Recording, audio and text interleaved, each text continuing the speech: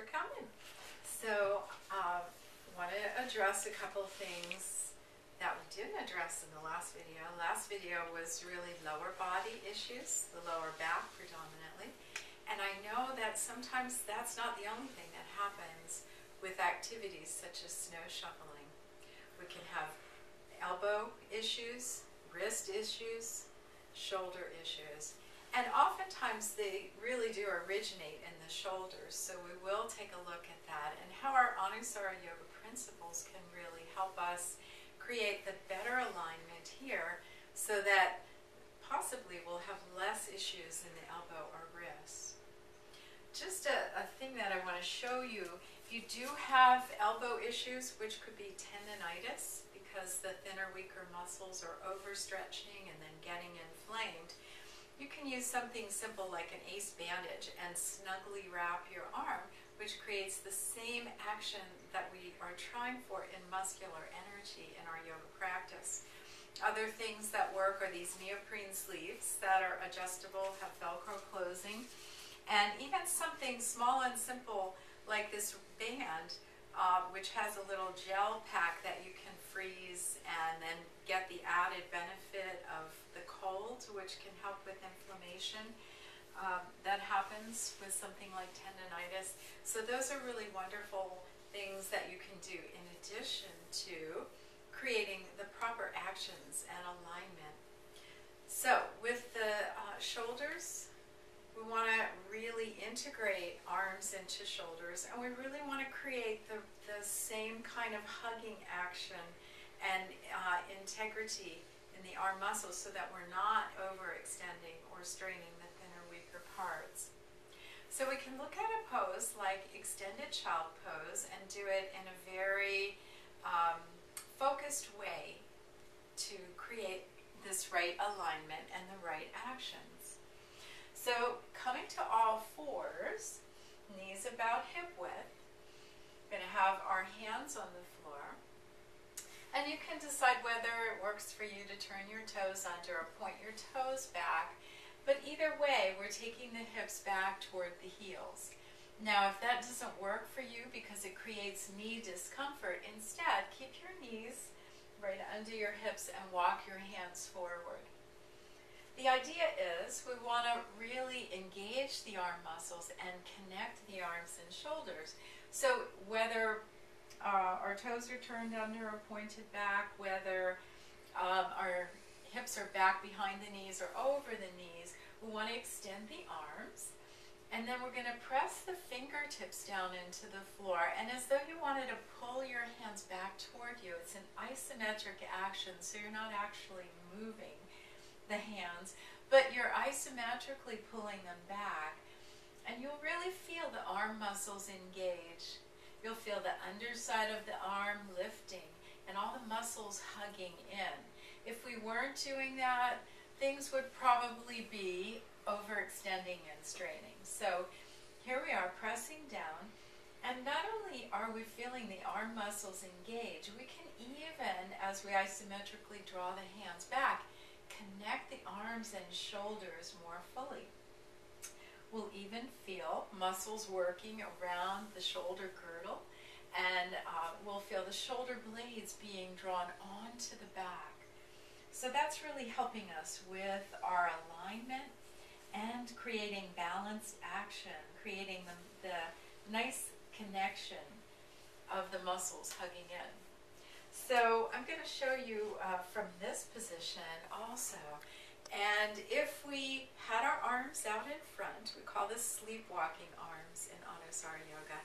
And what might happen is we'd reach out. So I'm going to show you one side reaching out, and then the other side connecting in first, and then extending out. So you can probably see my right hand is closer to you. I'm just pulling the arm out of the shoulder. And then if you're doing activities where you're doing repetitive motion and adding weight, these muscles will get strained. And it's going to be even more pronounced when you're adding weight. So first we connect in, and then we extend out. So Just something to think about. We can do it here. We call this How Wonderful. You're drawing from the hands back to the shoulders. And when I open my fingers up, I also engage more muscles, so everything's much more interconnected. So those are some of the things to keep in mind for the arms and shoulders. And also quickly, I'll just show you, sometimes even around the house, what you can do is you can take a belt. It could be any kind of belt that's long enough that you can make a little loop with it, and then put it over one shoulder, so it's like you're putting your arm into a coat sleeve, and then you're bringing the other arm back into a coat sleeve as well. And then once you have this belt around your shoulders, you're going to snug it up just so that you can't round your shoulders, because that's the arms disconnecting from the shoulders. So this creates a really nice alignment. And oftentimes we have elbow issues, wrist issues from disconnecting and having all of the weight and energy going downward. And this helps us bring the energy back to the stronger part of the body, where the muscles are stronger and more supportive. So if we have wrist issues, this is really nice. And even things like with computer work or any kind of work we do repetitively with the arms out in front, this keeps everything really balanced. So I also mentioned that I wanted to just address the knee area, which can come up from different activities. And what happens sometimes is, just like with the arms and shoulders, we lose our alignment. And I can be a professional hyperextender with the knee and overstretch the back of the knee and strain it. And also my leg naturally tends to bow out. I don't have a lot of stability in the muscles there. So I have to create it. And one way is to bring the feet parallel, so the center of the ankles are straight ahead. Spread and open the toes. And then I start to engage the leg muscles. The calves are drawing up, the front of the thighs are drawing up. All the muscles are actively connecting. When the little toes spread, that helps reconnect the legs to the center line of the body, so they draw in.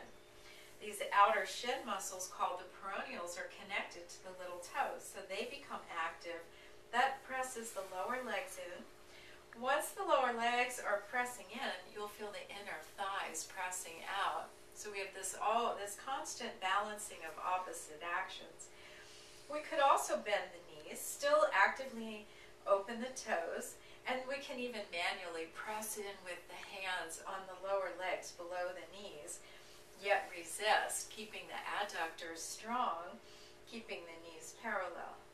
So it's a therapeutic thing we can do, but we can be mindful when we're doing different activities to keep the feet more forward and keep the knees parallel to each other.